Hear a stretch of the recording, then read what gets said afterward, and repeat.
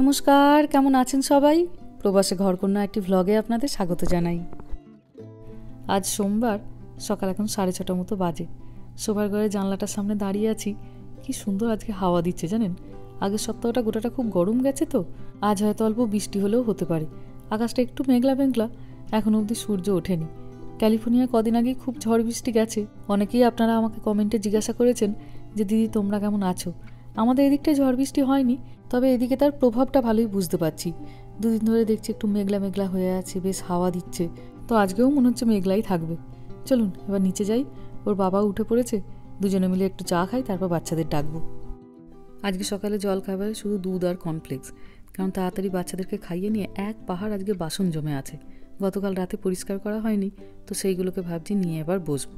রান্নাঘরটাতে আর হাত দেওয়া যাচ্ছে না, তো চট করে একটু দুধ আর কর্নফ্লেক্স ওদেরকে দিয়ে দেবো, নিজে নিজেই খেয়ে নেয়। এখন থেকে মেহা বেশ ভালোই ভাইকে ট্রেনিং দেওয়ার চেষ্টা করছে, যাতে সকালের জল খাবারটা ভাই নিজে নিজে খায়।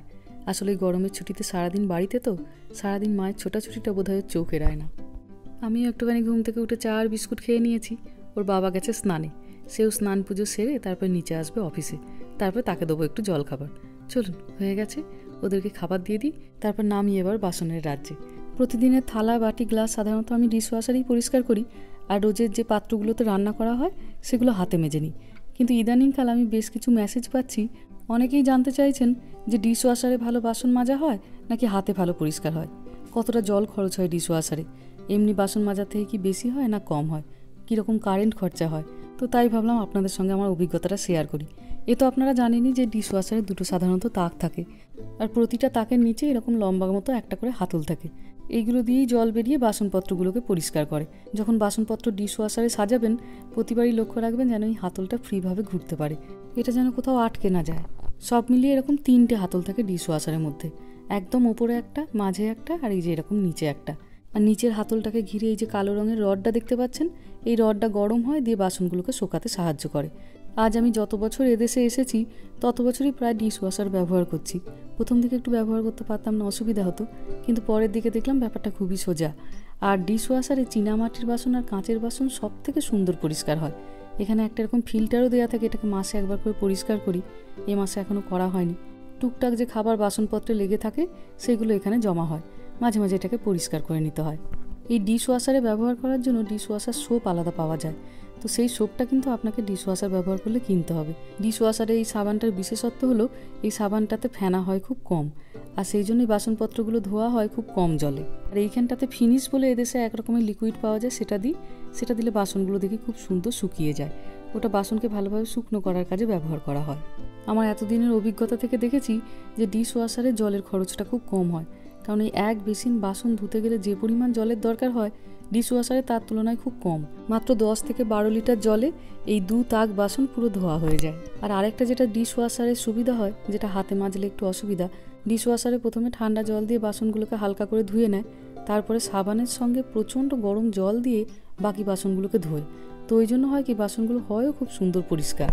দেখছেন কত বাসন জমেছে, কাল সারা দিনের বাসন।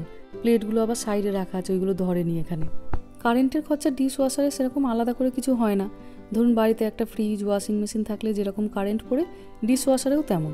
বাড়িতে যখন ফ্রিজ, ওয়াশিং মেশিন এই সমস্ত জিনিস আসে, তখন আমরা যেমন 5 স্টার দেখে কিনি, যাতে সেখানে কারেন্টটা একটু কম খরচ হয়। এক্ষেত্রেও সেইটা দেখে নিলেই একটু হবে। এই ডিশওয়াশারকে ভরার সময় একটা জিনিসই মাথায় রাখতে হয়, ডিশওয়াশারে যেন একটা জায়গাও না বাকি থাকে, পুরো জায়গাটা যেন সুন্দরভাবে ব্যবহার হয়। তবে গিয়েই ডিশওয়াশারে জলের খরচাই বলুন, কারেন্টের খরচাই বলুন, সেটা তাহলে পুরোপুরি ব্যবহার হয়। এমন অনেক সময়ই হয় যখন হয়তো 2টো র্যাক পুরোপুরিভাবে ভর্তি হয়নি, তো কিছুক্ষণের জন্য অপেক্ষা করে যাই যে পরের যখন আবার মিলটা সবার খাওয়া হয়ে যাবে, সেই বাসনগুলোকে একসঙ্গে দিয়ে গোটাটাকে ভর্তি করে তারপরে চালাবো। যেহেতু এখন বাচ্চারা বাড়িতে আছে গরমের ছুটিতে, এখন ওই জন্য বাটি চামচ প্রচুর। ওই একটি একটি করে বাটি চামচ ধুতে গেলে যেমন প্রচুর জলের খরচ হয়, ডিশওয়াশারে দিয়ে দিলে সেই খরচটা পুরো বেঁচে যায়। আমি একটু করে বাসনগুলো সব ধুয়ে দিই, কারণ ওই অত খাবারের এঁঠোগুলো যদি ডিশওয়াশারে ফিল্টারের মধ্যে যায়, তাহলে ফিল্টারটা তাড়াতাড়ি হয়তো নষ্ট হয়ে যাবে। চীনামাটির বাসন, কাঁচের বাসন ছাড়াও ফাইবারের থালাবাটি থাকলে সেগুলোও দেখি ভালো পরিষ্কার হয়। স্টিলের থালাবাটিও সুন্দর পরিষ্কার হয়। কিন্তু যেটা বলে যে ডিশওয়াশারে নাকি ননস্টিকের জিনিসপত্র দিতে নেই। ননস্টিকের জিনিসপত্র ডিশওয়াশারে প্রত্যেকদিন মাজতে দিলে ওর কোটিংটা নষ্ট হয়ে যায়। এটা আমার নিজেরও 2-1টা হয়েছে জানেন। ওই জন্যই এখন যেগুলোতে রান্না করি সেগুলো নিজে হাতে মেজে নিই। চামচ, ছুরি, চপার বোর্ড, পিলার যা সারাদিন সংসারে বেরাতে থাকে রান্নাবান্নার কাজে সব একসঙ্গে ধরে ডিশওয়াশারে দিয়ে একবার শুধু লোড করে দিন, ব্যাস ও সুন্দর পরিষ্কার করে ধুয়ে মেজে শুকিয়ে তারপর আপনাকে দেবে। তবে ডিশওয়াশার নিলে মনে করে অবশ্যই ডিশওয়াশার সোপটা নেবেন। আমি যখন প্রথম আসি তখন জানতাম না, আমি নর্মাল সোপই দিয়েছিলাম, বাসন ধোয়ার যে লিকুইড সোপগুলো হয়। এত ফেনা ডিশওয়াশারের মধ্যে হয়ে গেছিল, সেই ফেনা ডিশওয়াশার থেকে বেরিয়ে একদম চারিদিক ভরে গেছিলো। চলুন, হয়ে গেছে, এবার এটাকে চালিয়ে দিই। এখন আর মোটামুটি 1-1.5 ঘন্টা এর দিকে তাকানোর দরকার নেই।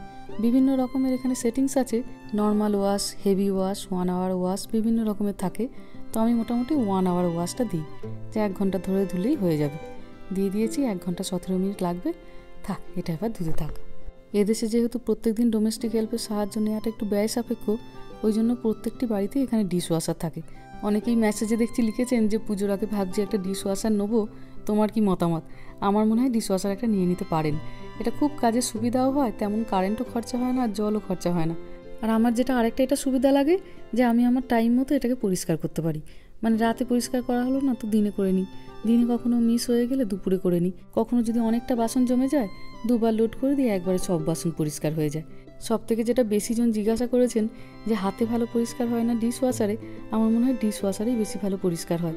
যতবার আপনি ডিশওয়াশার লোড করে বাসনপত্র ধুতে দেবেন, প্রত্যেকবারই এত গরম জল দিয়ে বাসনগুলো ধোয়া হয়, এতে বাসনগুলো পরিষ্কারও হয় ভীষণ, আর তার সঙ্গে আমার মনে হয় জীবাণুমুক্তও হয়। আর একটা জায়গার মধ্যেই সব বাসনগুলো পরিষ্কার হবার কারণে চারিদিকটা খুব একটা জল প্যাচপ্যাচেও হয় না। অনেকক্ষণ সময় লেগে গেল ঠিকই, দেখুন এবার রান্নাঘরটা পুরোটা পরিষ্কার করে ফেলেছি, এবার বেশ সুন্দর লাগছে। চলুন এবার একটু বসি, খাওয়া দাওয়া করি, তারপর দুপুরে রান্নাবান্না করব। ভাই চোখ দেখাতে গিয়ে সেদিনকে ডাক্তারকে ভুল রং বলেছে, সেই থেকে মেহা টেনশনের শেষ নেই।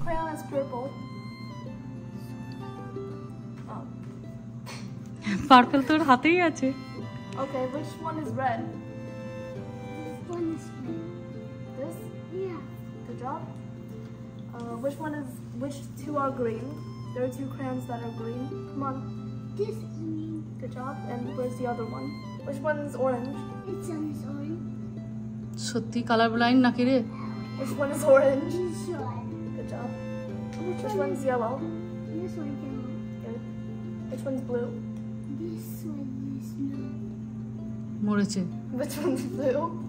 This one blue. That's pink. This one's blue. Which one's black? This one black. Which one's pink? This one pink. দাঁড়ান আপনাদের আরেকটা জিনিস দেখায়। এই গরমের ছুটিতে সারাদিন বাড়িতে বসেছিল, এইটি ছিল রামকৃষ্ণর প্রজেক্ট, বসে বসে লেদারটাকে নষ্ট করা। কবে যে স্কুলটা খুলবে, এই স্কুল খুলতে খুলতে মনে হচ্ছে ঘর বাড়ি সব শেষ করে দেবে এই ছেলেটা। ওই দেখুন উঠে চলে এলো। Fish.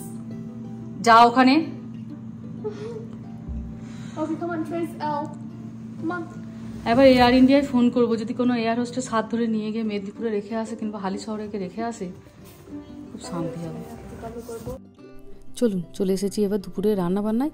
প্রথমে আগে এই আদা রসুনগুলোকে ভাবছি বেটে নিই। আদা রসুন বাটাটা একদম শেষ হয়ে গেছে। এটা সাধারণত উইকেন্ডে করে রাখি, তখন মনে হয় সারাটা সপ্তাহ রান্না করাটা খুব সহজ হয়ে গেল। সবজি কাটো, পেঁয়াজ কাটো, টমেটো কাটো, আদা রসুন বাটা দাও, মশলা গুঁড়ো দাও, হয়ে গেল। একটা টুকরো শুধু রেখে দিলাম, এটা হাত বলে, যদি না বাজার যাওয়া হয় আর তার আগেই যদি শেষ হয়ে যায় তখন ওটা ব্যবহার করব। দান এগুলোকে একটু ধুইয়ে আনি। এখানকার ইন্ডিয়া বাজারগুলোতে খুবই আদা রসুন বাটা পাওয়া যায়, কিন্তু অল্প দেখি টকটক ভাব থাকে, তাই বাড়িতে একটু ঝটাপট বেটে নিই। কস্কো থেকে বড় ওই রসুনের প্যাকেটটা নিয়ে চলে আসি, যেটা খোসা ছাড়ানো, আর একটু আদাটা পিস পিস করে নিই। তাহলেই সারা সপ্তাহের একদম ফ্রেশ আদা রসুন বাটা রেডি হয়ে যায়। অনেকে কাজে তাড়াহুড়োর জন্য আদা রসুন বেটে বরফের ট্রেতে ফ্রোজেন করে নেন, যখন যেটুকু দরকার হয় তখন সেই কটা কিউব ব্যবহার করেন, সেটাও বেশ ভালো। এই যে কস্কো থেকে এরকম রসুনের প্যাকেট নিয়ে আসি, মাসে একটা করে, খোসা ছাড়ানো থাকে, শুধু একটু বেটে নিতে হয়। এদেশে রসুনের কোয়াগুলো কীরকম বড় বড় হয় দেখুন। ইন্ডিয়া বাজার থেকেও আমি বহুবার রসুন এনেছি, দেখি ওদেরও রসুনের কোয়াগুলো এরকমই বড় বড়। একটু বেশি করে নুন দিয়ে দিলাম, নুনটা প্রিজারভেটিভের কাজ করবে, তাহলে এই আদা রসুনের পেস্টটাকে নষ্ট হওয়ার হাত থেকে বাঁচাবে। অল্প একটু জল দিয়ে দিলাম, ব্যাস, দিয়ে এবার ঘুরিয়ে নেবো।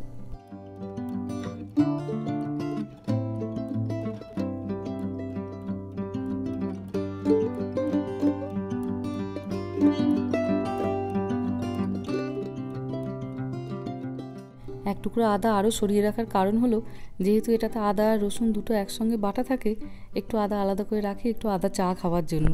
আজ সোমবার একটু চিকেন করব, ওই জন্য আরও এটাকে বেটে নিলাম। মঙ্গলবার হলে একটু পোস্ত দিয়ে ডাল দিয়ে চালিয়ে নিতাম, তাহলে হয়তো বুধবার বাটা যেত। যেহেতু চিকেনে একটু বেশি করে আদা রসুন লাগে, ওই জন্যই বেটে নিলাম। স্ক্র্যাচারে করে কুড়িয়ে দিলে দেখি ভালো করে চিকেনের সঙ্গে মিশতে চায় না, কিন্তু একটু বেটে নিলে সুন্দর বেশ বাটারের মতো মাংসের সঙ্গে মিশে যায়। আজকে একটা থাইয়ের ট্রে এনেছি স্কিন সমেত। স্কিন ছাড়াটা পেলাম না, স্কিন ছাড়াটা পেলে ভালো হতো। যদিও এই ফ্রোজেন মাংসর খুব একটা স্কিনগুলো খুব একটা টাইট হয় না, অল্প একটু টানলেই উঠে চলে আসে। ছালটাকে একটু ছাড়িয়ে নিয়ে চিকেনগুলোকে একটু পিস করে তারপর বসিয়ে দেবো।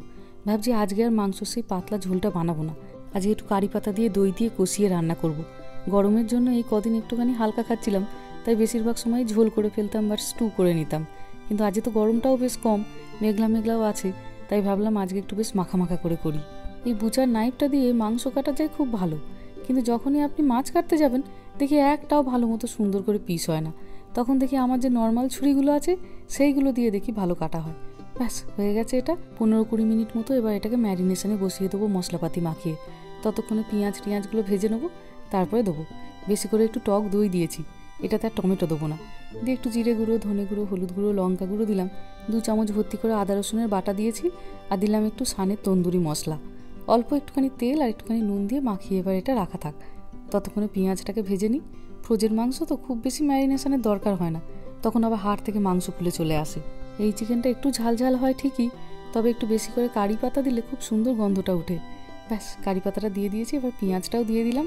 পেঁয়াজটাকে একটু ভালো করে ভেজে নিয়ে তারপর চিকেনটা দেবো।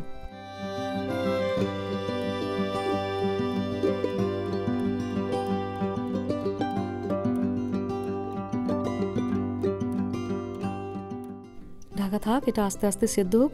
ওদিকে ডিশওয়াশারে বাসনগুলো মাজা হয়ে গেছে, কেমন পরিষ্কার হলো চলুন একবার দেখাই। বাবা, ভেতরটা থেকে একদম যেন গরম ভাব বেরাচ্ছে। দাঁড়ান একটা প্লেট বার করি। এই দেখুন একদম সুন্দর পরিষ্কার হয়ে গেছে। আর একটা কাঁচের গ্লাস বার করি, কাঁচের গ্লাসগুলো কীরকম সুন্দর পরিষ্কার হয় দেখুন ডিশওয়াশারে, ভীষণ ভালো পরিষ্কার হয় হাতের থেকেও। এই যে স্পুন রেসটা, এটাও খুব সুন্দর পরিষ্কার হয়ে গেছে।